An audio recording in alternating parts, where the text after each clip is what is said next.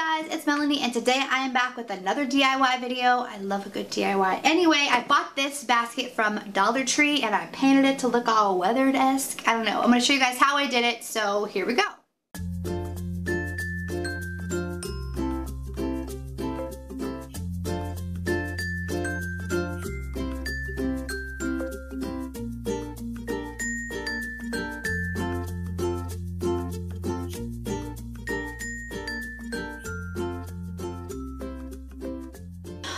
Alright, if you're new here, I love a good DIY. I love a good like dollar store DIY. I love to get anything from the Dollar Tree and then just like upcycle it.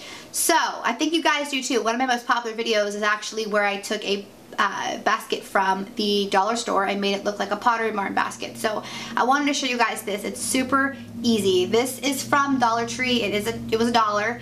And then I just took some acrylic paint, which is like 60 cents or something from the craft store without a coupon. You can get it for cheaper than that. Anyway, and I made this super simple, you guys. You literally don't really need any painting skills to do this at all. So I'm going to show you guys how I made this look in the video. That's it. Alright, anyway, here's the DIY.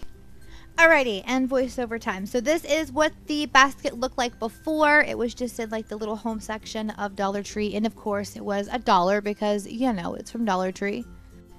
Okay, so supplies. You will need a cup of warm water and then an empty cup to mix the paint and the water into. You will also need a brush, kind of, you know, any type of brush. I prefer a large one for this kind of project. They were literally just a $1 pack of like wall paint brushes at the Dollar Tree.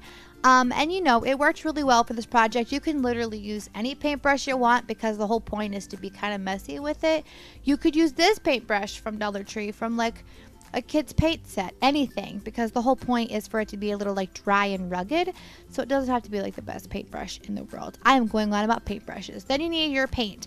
For this particular project, I'm using white as the base color. You can always just use, you know, just white. I'm also using blue as like the undercoat color that shows through, and then I want gray, so I had to get black in order to mix it with the white. So anyway, you know, choose whatever colors you want. It's great to use like several colors so you get several layers. Okay, so for the first step, I want this to be a little more white than it is for the undercoat. I think it would look great. It would look better than the blonde color of the basket.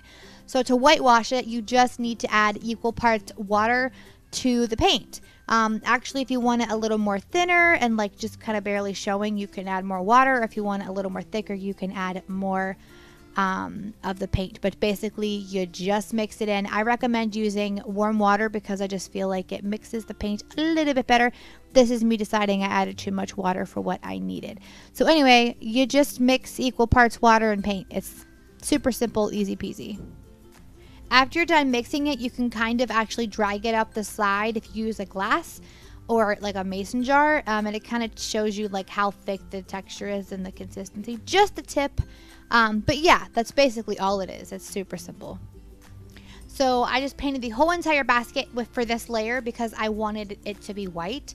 And it ended up being, it wasn't as opaque as I wanted, so I had to add a couple layers. And I do recommend just literally like brushing it in, like packing it in. This is a very thin paint, so you don't have to worry about making it like too thick or like, I don't know, like a bunch of like clotted up paint or anything. It works pretty well. But I like just kind of brushing it back and forth, kind of brushing it in all the creases and stuff. And again, it's really thinned out, so you don't have to worry about like big clumps of paint or anything.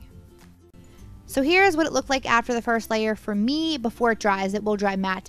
You do have the option, of course, of taking a dry rag and kind of running it over. If you just want like a light wash and that's all you're doing, it looks actually pretty awesome whenever you're whitewashing certain colors.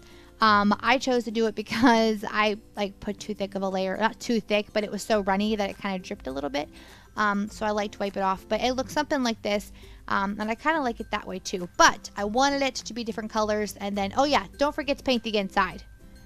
So this is what it looked like dry after 2 coats of the white. It was the color that I wanted. So then I wanted to add a blue color. So whatever color you're going to add now is not going to show through as much. It'll just barely be underneath your top coat. So I chose this blue color because we have a lot of blues in our living room, and then I wanted to do like a gray on top, and then the blue like just barely kind of shows through. So I mixed it up with some water to water it down, but I didn't make it as liquidy because I wanted to make sure it would be seen pretty well and that it would show up good on top of the white. Okay, so this is kind of dry brushing, meaning you have to kind of dry out some of the paint off before you put it on, so it goes on kind of like this. So the whole point is to dip it in your water and then dry it off on a paper towel just a little bit, and then whenever you do your strokes, go all the way to one side and all the way to the other, and then brush very lightly, and then you end up with something like this.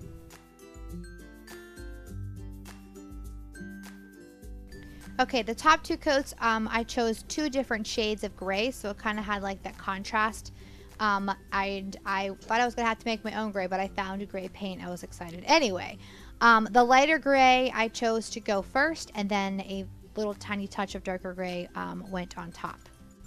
So this layer, it's just barely watered down, and it's pretty much just dry brushing. So barely water down your paint, and then dab most of your paint off of your brush before you start brushing, and then very lightly go over it back and forth until you get as much paint on as you want.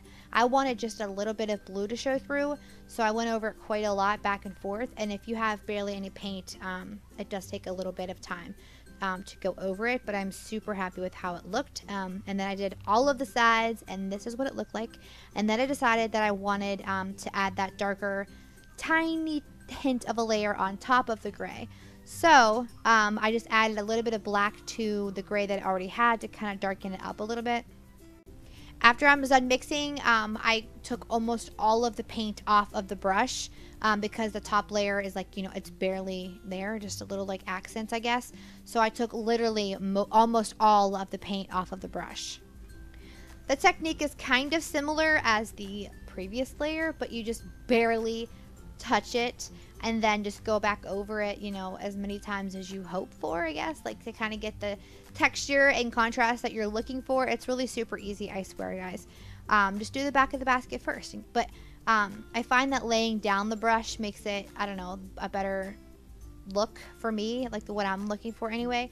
And I also did not weather the top part, like the little rim. I just did the bottom part in just a couple strokes, and that's all it took, you guys, for the top layer.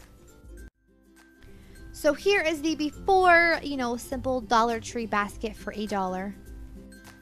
And here is the after. I super love this. I'm probably going to make a couple more. I love how super easy this was, and it was only, what, $1? I love it. So that is it, just guys, really super easy peasy. I love the way this looks. I love the way it contrasts everything. And if you can see these little tiny dots in the back, that's because I may or may not have splashed my wall with acrylic paint. I did wash it over once. It looks like I need to wash it again. Oops. Anyway, be careful, because if you do splash the acrylic paint on your like clothing while you're painting, it does not come off of clothing. Just be aware of that. But anyway, that is it. Thank you guys for watching. I will link my other dollar store DIYs and everything else down below. I'm also going to be posting this to my Home Talk page. If you do not follow me on Home Talk, please do. I love that site. It's all things DIY.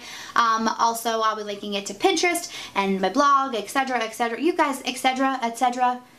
Yes, I can speak. Anyway, that is it. Please stay and subscribe. Bye, y'all. Love yous.